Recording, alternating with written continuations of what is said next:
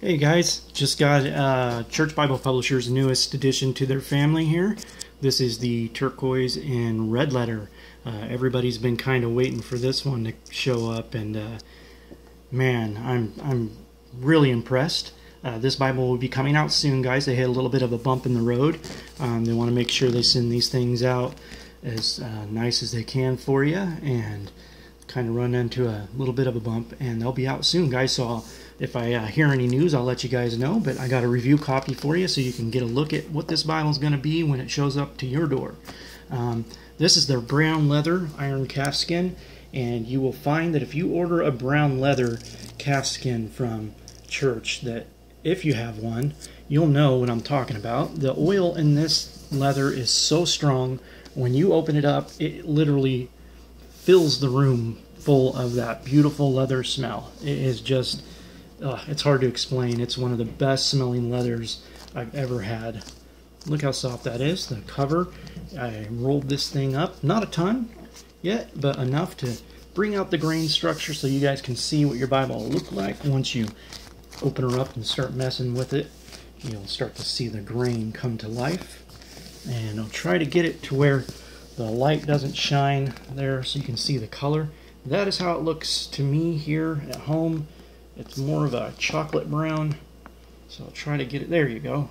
Kind of gives you a look at what your brown color is going to look like on your leather. The light sometimes will bleed that out on these videos, so be aware of that, guys, that what you're seeing is like on this table, the light shines down and kind of changes the color of things a little bit. So I try to move it around a lot to where you guys can see the better color kind of pop out on these leathers. They can be really tricky to the eye. But man, guys, I brought out some leather Bibles. You got a Cambridge red letter, I have a Thompson, and then I have a Holman. Kind of gives you a mix of the red letters that we have on the market, and that way I can show you what their red letter stands up to. This is a turquoise regular edition. This is what they had before. If you hear any noises, there's people working outside, and my neighbors are kind of loud today. They got lots of kids over there visiting, so if you hear a bunch of clanking, I'm sorry, guys. But as you can see, the narrowness of the Bible is quite different. Church changed it up. And thank you a lot, Church, for sending this out. I really appreciate you guys. You bless me so much. I love you guys. You're just a great ministry. They only make King James Bibles, guys, so be aware of that. If the King James edition isn't your choice of translation, this won't be the Bible publisher for you, because that's what they make. So as you can see, they changed it. It has thicker paper. They took out the dictionary, so you only get the concordance and regular text. So the paper's thicker, and they said it's supposed to be a little less shiny in the light.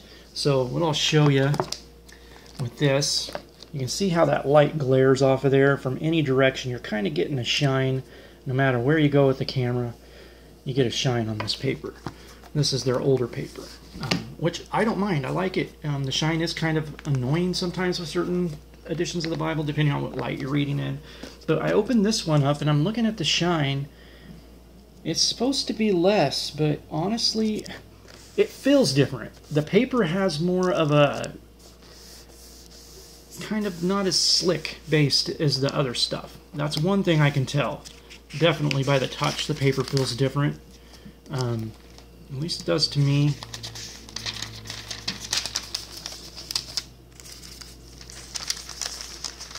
But honestly, the glare's never really bothered me that much, and it's not that bad.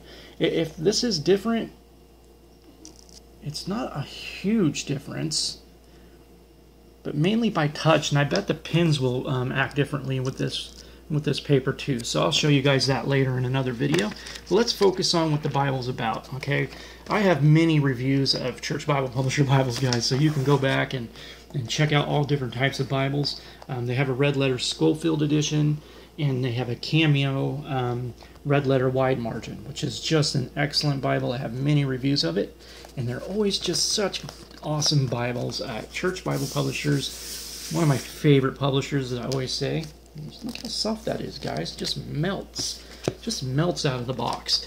But this one I wanted to show, the hinge is a lot softer. So for you guys that have been getting these for a long time, and you know that this paper usually comes out and it stands up like this, and it does not want to go down. You have to fight it, and then after a few days of breaking her in, you're getting down to that. This was like that out of the box.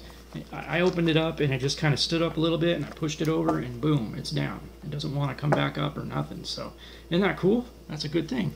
So here is your order number, guys. So this will be the number that you order. That's their phone number and the Bible number that you'll need.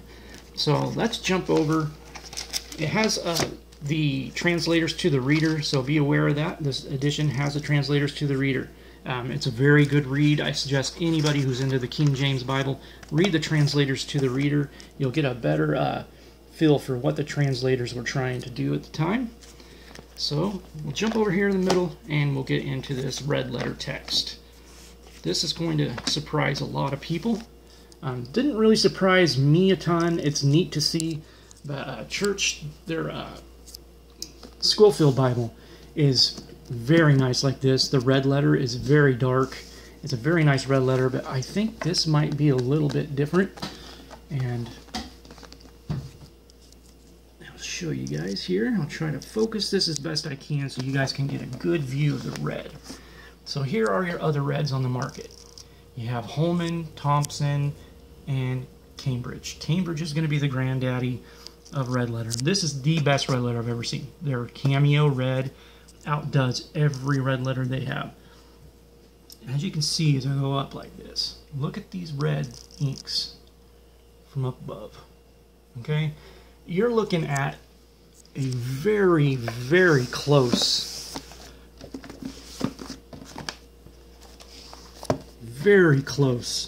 to Cambridge red.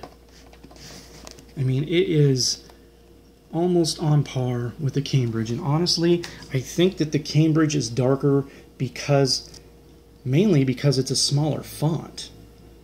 With this being a bigger font and a different style font, I think it jumps over to this quite well. As you can see, the spacing for the turquoise is spaced really nice. I mean, you get just an excellent read, and you know, after having the Schuyler New King James in red letter, I don't have that to compare. That one's gone. I gave it away. But the red in that doesn't compare to this. I think they did the red letter in the Schuyler a little bit too light. Myself, I didn't quite. It was nice, but it just didn't quite grab me like this does. This red, for red letter lovers, you are going to love this red. And I want to block that light because it's so bright. So what I'll do is I'm blocking it with my hand here to give it some shadow, to give you just a look at what that red is, guys. Isn't that nice? Look at that ink. You guys, this is a church publishers doing this with ministry money, trying to bless us by making Bibles at cost of materials. They do such a great job. And you know, sometimes they'll hit a bump in the road and their ministry gets hurt. Like with a video I did about some glue issues they had. But I tell you what, man, 9 times out of 10, their Bibles come and they are just awesome Bibles. I love this ministry. They're such a blessing to me, and I want them to be blessings to you guys too. So if you can, get a Bible from church, support them if you can, send them a few dollars to help out the ministry, because every dollar counts. I tell you guys, I love these guys. They got a little bit of note paper in the back. It's not lined, but it's Bible paper, blanks. It says notes, probably about 20, let's say. Those, and then you get into the back of the maps, and you get some nice maps. They're very rich colored.